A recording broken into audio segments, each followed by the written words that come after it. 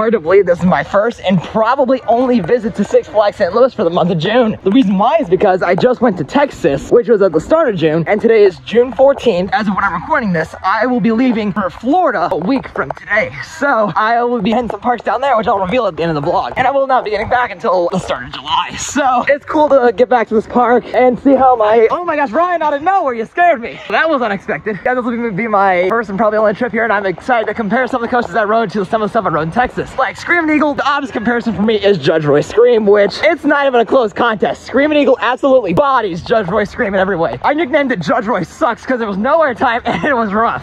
So, Joker Carnival of Chaos, hello, gotta address the elephant in the room here. This thing looks massive. Oh my gosh.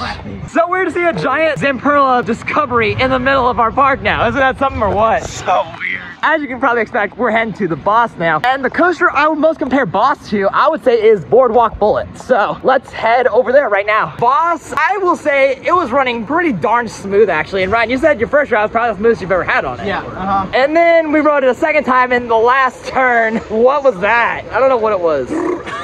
Yeah, right where Ryan was pointing at, that valley was a massive rattle to it. I don't know what the deal was. And it was only on the left side too, because we switched sides between our first and second ride. I didn't notice it on the second ride, but on the first ride it was noticeable. Front right to get the Yeah, okay, yeah, that's where I would agree with. Joker looks absolutely absurd from right here. to the logo. Oh yeah, it does have the logo. It's way up there somewhere. I don't know if you guys can see it or not, but it's up there. I'm really excited for that. Yeah, I've never ridden one, even though I could have ridden possibly two of them down in Texas. I chose not to because I know we'd be getting one at our home park opening fairly soon. Which I could have ridden two, but I only had 3 hours at one of the parks, and the other park, it was closed the whole time I was there. so you're talking about Crazy. What was the other one? Harley Quinn, Oh, at which one? America. Oh, America. Now we're going down towards Justice League and Freeze, and I am especially intrigued to see how our Freeze compares to the one at Six Flags Over Texas. If you guys saw my Six Flags Over Texas vlog, then you know that I rode their Mr. Freeze forwards 13 times. I'm intrigued to see how ours compares to theirs, so let's head down there right now. Nailed it first try, although I did have to readjust to the first screen, and it doesn't help that I was stuck using a purple blaster, so could have been better there, but we both got it though. Top score of the day by far. Yeah.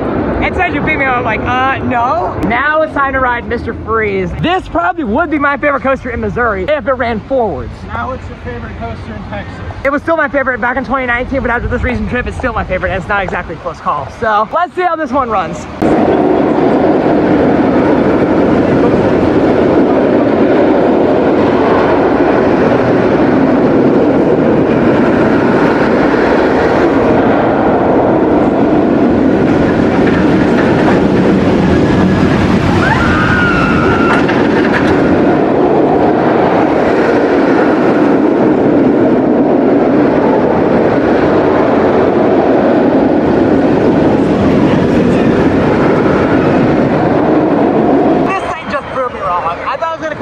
Disappointed after riding forwards, and while I do still prefer forwards, I think St. Louis has a better backwards train. We rode the front and the back. Ryan, how was it? It just surprises me every single time I ride it. Yeah, this thing is way too good for it to be at this park, honestly. Going through the inverted top that backwards on the trip out. What the flip is that? And then the airtime coming out of it on the front. Oh my word. This shouldn't be here. Exactly, like we do not deserve this ride at all.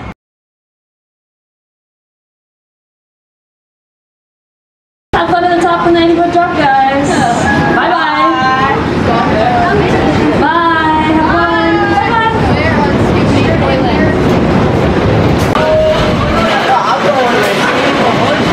Welcome back, everybody. How's your ride? Fantastic on your ride because we definitely looked at it up on those trains. Okay, their last ride was darn close to 2019 American Thunder. Like, oh my, what the heck happened? Front row Blue Train, unbelievable. That like, was so good. That was by far the best ride of the day, and it's not even close. Like, Freeze was really good, but this thing blows Freeze out of the water. Like, oh my gosh. Why can't it always run like this? I mean, seriously. Airtime was almost all ejected. Yeah, and exactly. The laterals too. That was somewhat close to Texas Stingray, maybe? I don't know, but I still like Texas Stingray better, but wow. Too bad American Thunder can't always run like this, otherwise it would be a lot higher than my list, but doesn't now. It's almost out of my top 100 because of how inconsistent it ran, but that ride might have just proved me otherwise.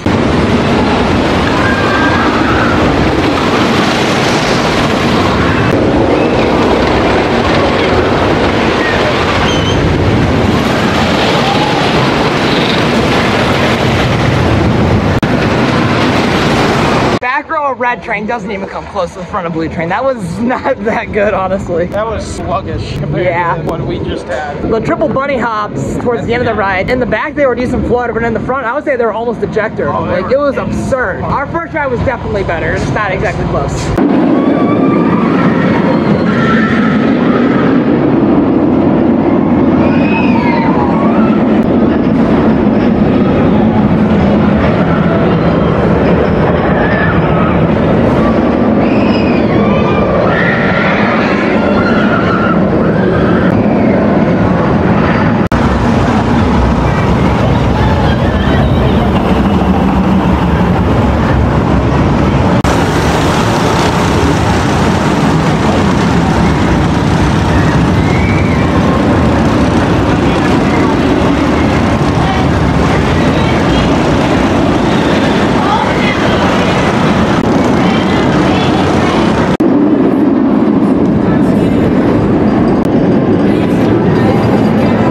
Ride on Batman back row and a ride on Ninja front row. Batman back row was good, but I don't know, it wasn't really too intense this time around. And then Ninja, the front row, was definitely the jankest ride I've had on it this season, but it was by no means bad. I might have found it to be a little more intense than Batman because I grayed out like 3 times on Ninja, and I didn't really gray out on Batman. For now, I'm gonna go ride it just like a few more times since Ryan's getting something to eat real quick, and then we'll go back on Freeze when he's done.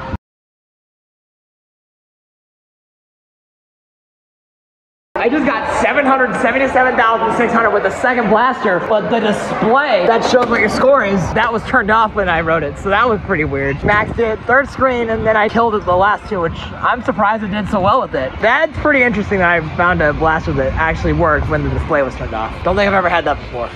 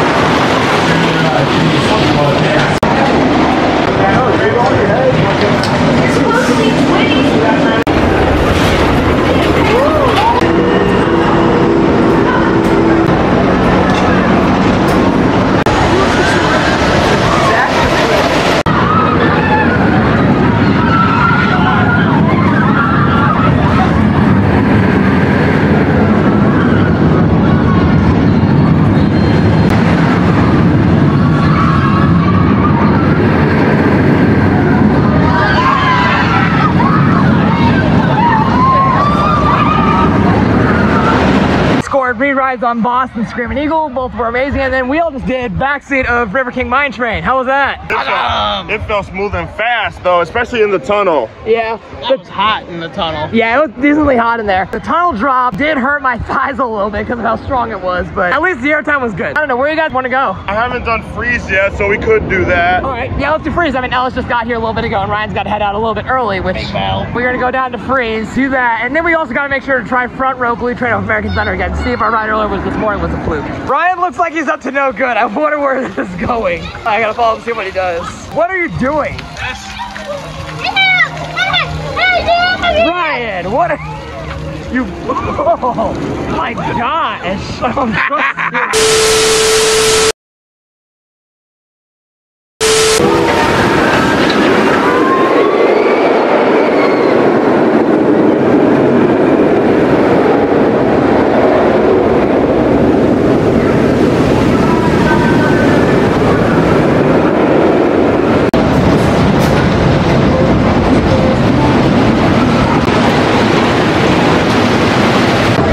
Those who are waiting in line, we have extra cash bars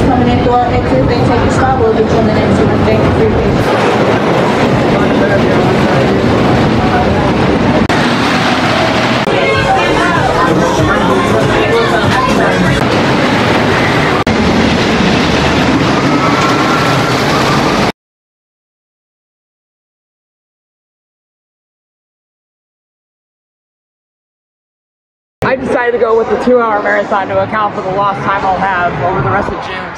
So far we're off to a pretty good start, and I can definitely feel a Jumbo Max happening tonight.